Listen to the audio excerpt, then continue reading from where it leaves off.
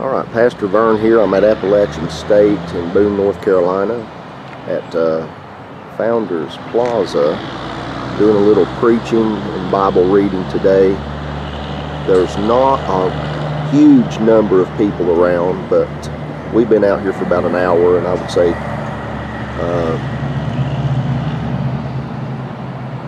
I don't know, there's been dozens and dozens of students who have passed by and heard the scripture. As you can see, there's a little bit of foot traffic here. You know, these places back here, you know, where folks walking around back here, they're able to hear the Word of God today. So just keep us in your prayers. Some folks are hearing the gospel today. God bless you. We appreciate you for praying. All right, my name is Pastor Vern Hall. We're here from the Free Gift Gospel Mission in Kingsport, Tennessee. We came to give you the good news today that your sins may be forgiven. We're going to read some scripture now from 2 Timothy chapter 3, beginning in verse number 10. Hear the word of the Lord from 2 Timothy chapter 3, verses 10 through 17.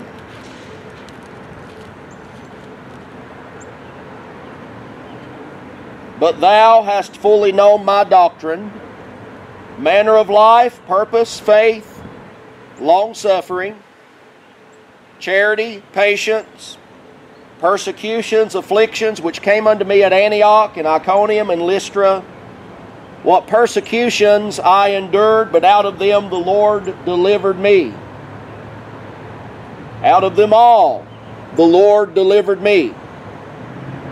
Yea, and all that will live godly in Christ Jesus shall suffer persecution. But evil men and seducers shall wax worse and worse, deceiving and being deceived. But continue thou in the things which thou hast learned and hast been assured of, knowing of whom thou hast learned them, and that from a child thou hast known the Holy Scriptures, which are able to make thee wise unto salvation, through faith which is in Christ Jesus. All Scripture is given by God, given by inspiration of God, and is profitable for doctrine, for reproof, for correction, for instruction in righteousness, that the man of God may be perfect, thoroughly furnished unto all good works. We have good news to bring today, and that is the good news that your sins may be forgiven because of a love for self and a love for this world. Many people today reject the gospel of Jesus Christ. They will pass by and turn a deaf ear to the gospel of Jesus Christ, which is the only message today that will help anybody. Man's opinions will not help. Philosophies and ideologies of this world will help no one today. The only message that will help anybody is the gospel of Jesus Christ. But many reject the gospel today out of a love for self and a love for this world. And many will even persecute the church of the Lord Jesus Christ. You may pass by today, my dear friend, and say, well, I would never do that. But the effects of sin have nonetheless affected your life. The effects of sin affect all people in this world because we live in a fallen world. The Bible teaches us that by one man's disobedience, many were made sinners. The Bible teaches us that all have sinned and fallen short of the glory of God. There is none good, no, not one, according to the book of Romans. So we see that we live in a fallen world. Sin's effects are all around, but there is a remedy. And that remedy is none other than Jesus Christ and Him alone, who said, I am the way, the truth, and the life. No man cometh unto the Father but by me. Christ is the remedy today. A holy God has power to forgive sins today. We've all sinned, we've all broken the law of God, and we all stand in need of a Savior. The Word of God teaches us very clearly that there is one true and living God, and it's the God of the Christian Bible. He said, I am God, and besides me there are no other gods. And this one true and living God created all things. And He upholds all things by the word of His power. He is the Creator. He created men and women in His image and in His likeness. And this one true and living God who is the Creator, He is just, He is righteous, He is holy, and because He is just and righteous and holy, He must punish sin. Sin has entered into this world. As we've already stated, we live in a fallen, sin-cursed world. And a just and righteous God must punish sin.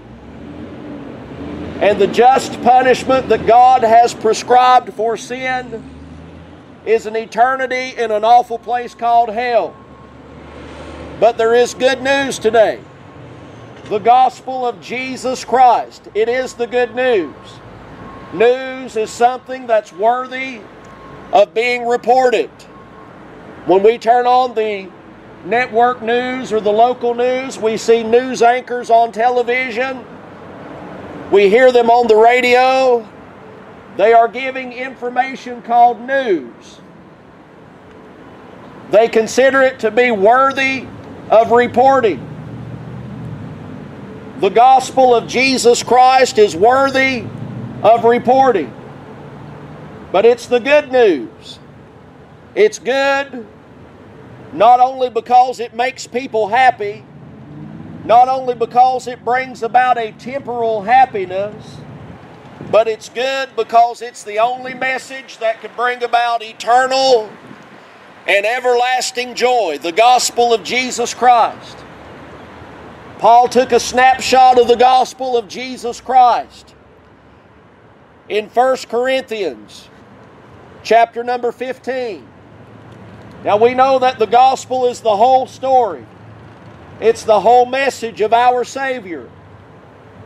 But Paul said this in 1 Corinthians chapter 15. Moreover, brethren, I declare unto you the gospel which I preached unto you, which also ye have received, and wherein ye stand, by which also ye are saved, if ye keep in memory what I preached unto you, unless ye have believed in vain. For I delivered unto you first of all that which I also received, how that Christ died for our sins, according to the Scriptures, and that He was buried, and that He rose again the third day, according to the Scriptures, and that He was seen of Cephas, then of the 12.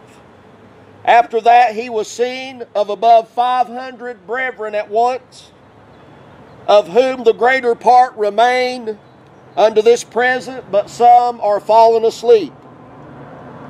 After that He was seen of James, then of all the apostles. So what Paul is testifying of here in 1 Corinthians chapter 15 is the good news that Christ has came and died and rose again. But He didn't stop with the resurrection of the Lord Jesus Christ. He went on to proclaim that Christ, after His resurrection, was seen of more than 500 brethren. More than 500 witnesses saw the resurrected Christ. Paul's readers would have understood that Paul was saying, I'm giving you news. I'm testifying unto you of things that are testable and things that are provable. Paul is saying, I am giving you facts that are provable. Don't take my word for it. You don't have to take my word for it. You can go and ask these witnesses yourself. Some of them have fallen asleep, but there are some who are still alive. And Paul is saying these are witnesses who have witnessed the resurrected Savior, the Lord Jesus Christ. Christ came, He died, He rose again, He ascended back up to heaven, and His return is imminent. And we need to be ready. The Bible testifies of this good news of the gospel. News that is worthy of being reported. It's the good news that Christ has come, born of a virgin, made under the law, to redeem them which were under the curse of the law, that we might receive the adoption of sons. And Christ, being fully God and fully man, He lived a perfect life. He walked in this world for 33 years, and He never committed not one sin in thought, word, or deed. It makes no difference what the History Channel says. Christ, my dear friend, was sinless. He never committed one sin, not even one. And He went to the cross of Calvary and there offered Himself as a perfect sacrifice for the sins of many. And there He shed His blood, and His blood ran down the cross. For without the shedding of blood, there is no forgiveness, there is no remission of sins. Christ's death on the cross paid the atoning price. His sacrifice satisfied the wrath of God on behalf of sinful people like you and me. His sacrificial and vicarious death on the cross was a perfect sacrifice. But He did not stay on the cross. He did not stay dead. On the third and appointed day, He rose again victorious over death, hell, and the grave. And by His resurrection, we are justified if we have trusted in Christ and Him alone. Because He lives, we shall live also.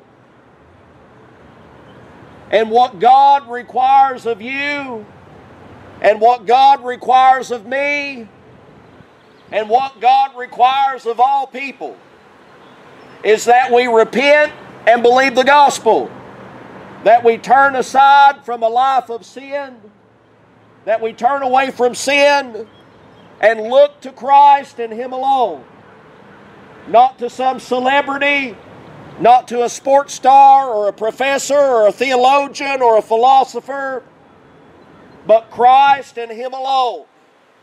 Look to Christ and live. And when you turn from sin and you turn to Christ alone and you place your faith and trust in Him, you find Jesus Christ to be a perfect Savior. Jesus Christ today, my dear friend, is a perfect Savior. It's Him that we testify of today. It's Him that we proclaim in this place. If you don't know Him in a saving way, look to Christ and live. Turn from sin and turn to Christ. At a time appointed by the Father's choosing, Jesus Christ will come again.